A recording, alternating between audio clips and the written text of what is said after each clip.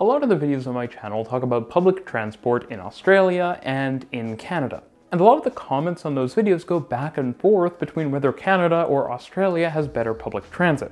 My answer, as usual, would be, it depends.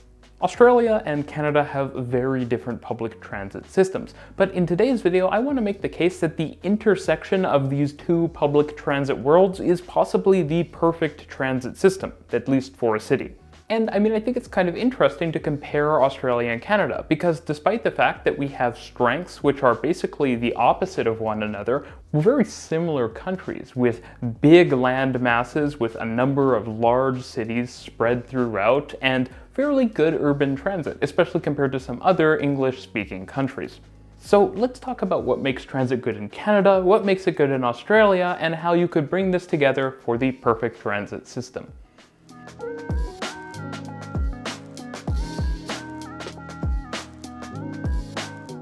Hey there, my name's Reece and I run the channel RMTransit about public transit around the world. If you enjoyed this video, make sure to give it a like and consider subscribing. Let's start off this video by looking at each country's urban transit strengths. Canada obviously has a stronger series of metro systems across the country, from Montreal to Vancouver and Toronto.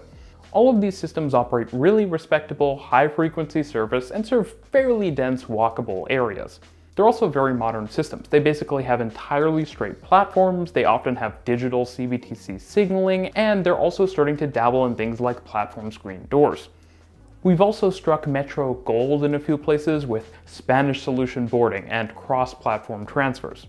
The Australian solution for dense urban city centre transit tends to be a city centre suburban rail tunnel that provides access to the city centre for suburban trains. And the country is building quite a few more of these, with the Metro Tunnel in Melbourne set to open in the next few years, as well as Cross River Rail in Brisbane. Canada and Australia also both have trams, mostly in one city each. Toronto streetcars' advantages include more dedicated road space and better frequencies, while Melbourne's system is just kind of better overall. It's more extensive, the infrastructure and operations are better, the vehicles are more modern, and it's faster. At the same time, light rail in both countries isn't limited to the single light rail metropolis. Sydney's light rail, in particular the L2 and L3 lines that are fairly new, are really nice, including the pedestrianisation of George Street in central Sydney, which is just beautiful, and the really nice vehicles and stops. It's just kind of a cut above anything we have in Canada right now. What Canada does have is really interesting city train systems, in particular in Alberta. These are great for providing a metro-like service, but for lower prices and on corridors that have lower demand. A city like Adelaide, for example, would be really well suited to building a metro-type system based on city trains. It's actually really similar in size to Calgary, for example. And as it turns out, the strengths in suburban transit in both Australia and Canada are even more complementary, or the holes are even bigger. Let's try to be glass half full. Australian cities do suburban rail really well, with modern electric multiple unit trains, typically quite extensive networks and good service, internationally standard ETS signaling rolling out in a number of places across the country, and lots of new corridors being built to newly developing areas and major trip generators like, say, airports and sports stadiums. While Australia doesn't have good intercity rail, its suburban rail systems are totally in line with a lot of systems you see in Europe and Asia. But Canada does have a trick up its sleeve: far better suburban bus service. And while buses aren't all that exciting to most people, if you're watching this video, you may well be excited by buses, as I am, the buses are actually really valuable.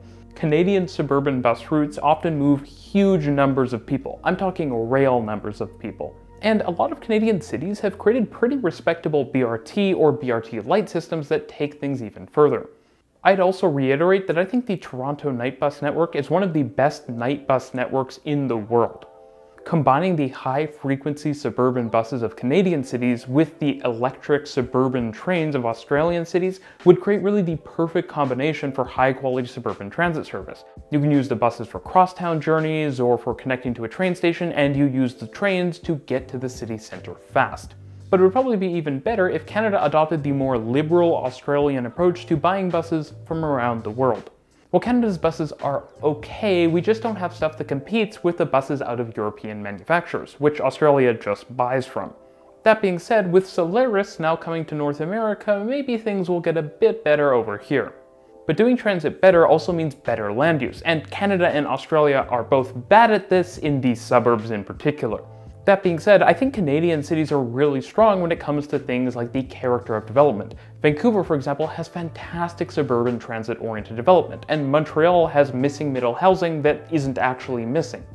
Australian developments, though, they feel higher quality. There's a higher standard of architecture, of design, of construction, and so if you looked at the same development built in both countries, the Australian one would just be nicer. Also, to be fair, probably my favorite suburban transit-oriented development is in Australia. Chatswood is just so nice.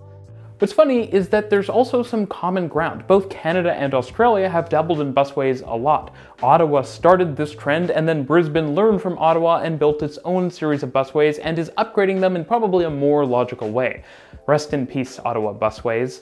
Adelaide even has the Oban, which is weird and possibly wonderful. That is still up for debate.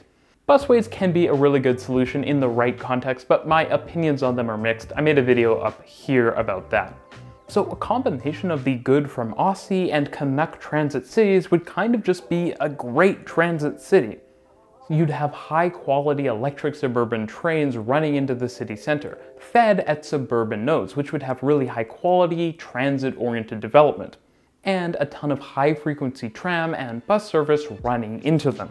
Those buses would probably come from European manufacturers and would serve routes that are surrounded with middle density. The tram networks wouldn't serve the outer suburbs, but they'd serve the inner suburbs and cross through into the city center. They'd provide high frequency service with signal priority and lots of dedicated space on streets.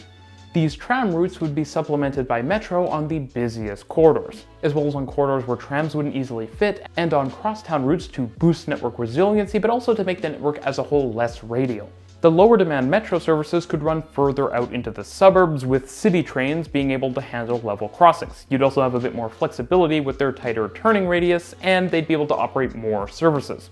Finally, you'd have a number of city center tunnels which connect the suburban railways across the city center, providing an express metro overlay in the city center as well as a direct link from the suburbs to the city itself.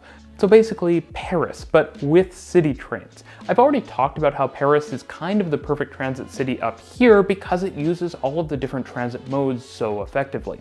But before my Australian and Canadian viewers get too cocky about some sort of weird hybrid city that is half Australian and half Canadian, it's good to remind you that Paris still does have something on both Canada and Australia, and that's these things.